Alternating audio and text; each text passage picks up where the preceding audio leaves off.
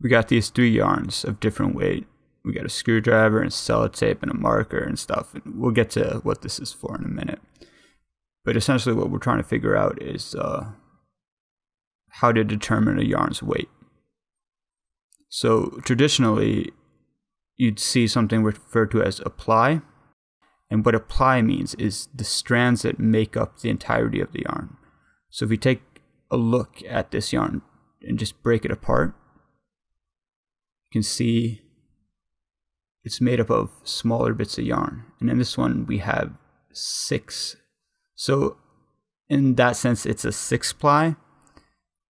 And you would think that this slightly thicker yarn would have more plies. So it would be like an 8-ply. But if we actually look at it and break it apart here into the smaller strands, you notice there's only 4 here.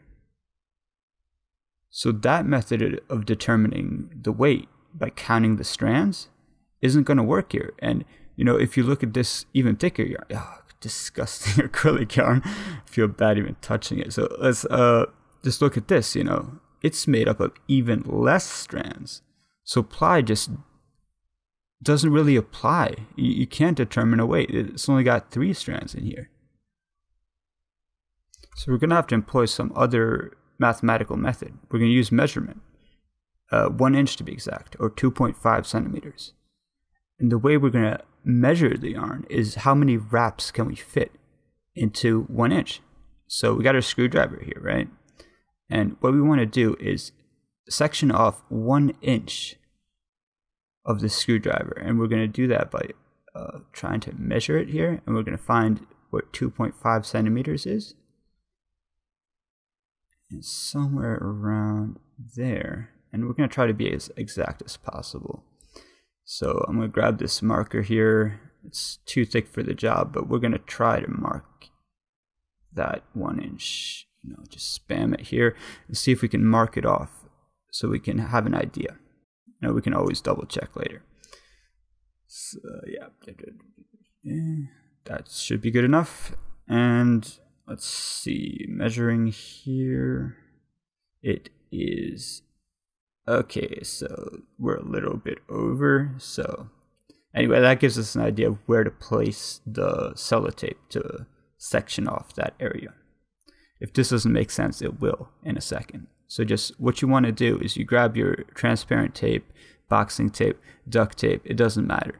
All you really want to do is just wrap it around your screwdriver or other object like a pencil or whatever. I just choose a screwdriver because you can do this to a screwdriver and without compromising its original application. You can still use a screwdriver to screw screws even if it's got sellotape on it. So what we're doing here is wrapping the tape around on top of itself. You don't want it to veer off to the left or right and kind of make a slope. You want to construct a very straight, flat edge, like a ridge that is a very visible marker to 1 inch. So from the handle to the ridge is 1 inch. That's the whole concept. So be as careful as you can, as meticulous as possible, and just keep wrapping that tape on top of itself until it creates a satisfactory ridge.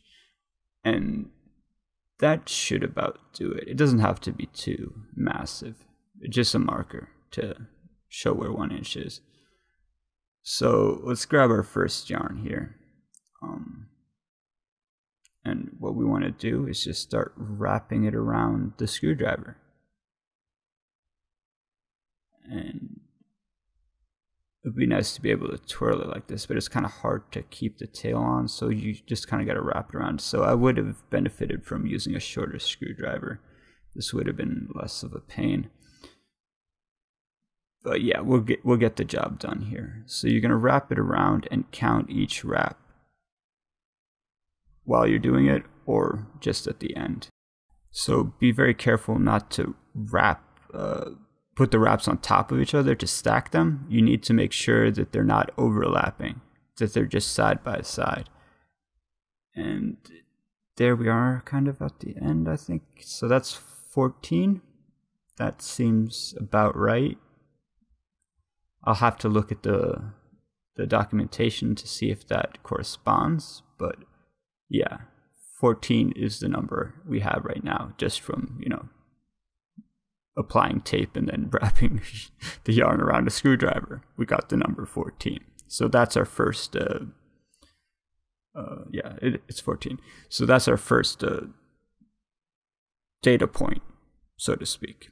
So let's move on to this yarn, which, according to the documentation, like the first and second yarn here are made by 2 different producers, but they both claim to have the same weight, the same gauge, but clearly this one is a little bit thicker.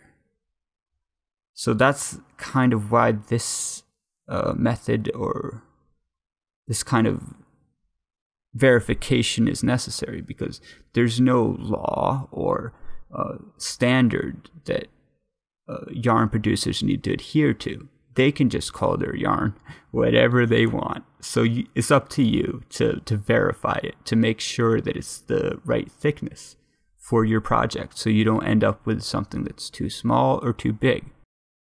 So yeah, see, this one's 12. So already we've uncovered a complication there within the documentation. We need to create our own data sets to verify that things are in fact what they should be. So here we have a very bulky piece of yarn. It's gifted to Bird by one of her friends. It's 100% acrylic, and it's never going to be used for anything other than this. So here we see, yeah, that's 8 wraps. So that's way too thick to use on 3.5 needles. So we'll never see that yarn again. But that's pretty much it, the poor man's method of determining wraps per inch with a screwdriver. If you want to make a nicer tool, here's a video on how to make one out of wood.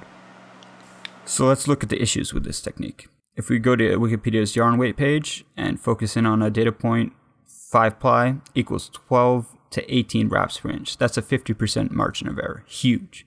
If you look at another data set, sports yarn 5 ply is 12 wraps per inch. That's 1 point. Here's another one confirming 12 wraps per inch for a 5 ply. But here we have a conflicting data set. It says 14 wraps. So that's 2 extra, right? Look at one more data set. Ravelry, which is a very trusted page, says that 5 ply is 12 wraps per inch.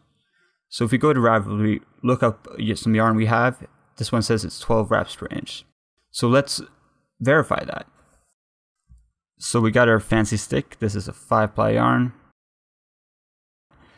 So now we're going to try to get it to be 12 wraps per inch, which is a horrible science. This is not the way to do it, but we're going to force the data to confirm our hypothesis. That's makes me feel bad inside, but just get it over with. So that's 12, right? So you can see they're pretty spaced out. Like we could probably fit more wraps on here. So if we dial this back now, yeah, it's 12, definitely 12. So if we dial this back now and try to compress the wraps and see how small or short we can make 12 wraps actually be. So if I just, without overlapping the yarn, just put it as tightly together as humanly possible.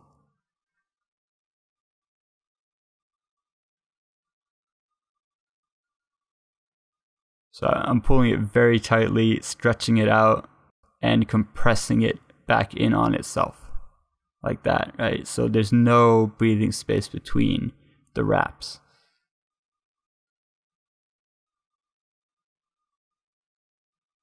Okay, there. That is 12. So you can see we could probably fit another 6 or 7 on there. So that's the problem. The only way I can see of solving this, you know, we have all this data out there already saying sort of similar things, like this yarn is a 5 ply yarn and should be 12 wraps per inch. So what we need to do in order for this method to make any sense, is we need to space the yarn slightly, just like this, just a little bit of breathing room between the wraps, and then it will come out to 12. So if you do that when you're measuring your yarn weight or the wraps per inch, just space it out a little, the method's going to work. That's clearly not ideal, but it's the best we have right now.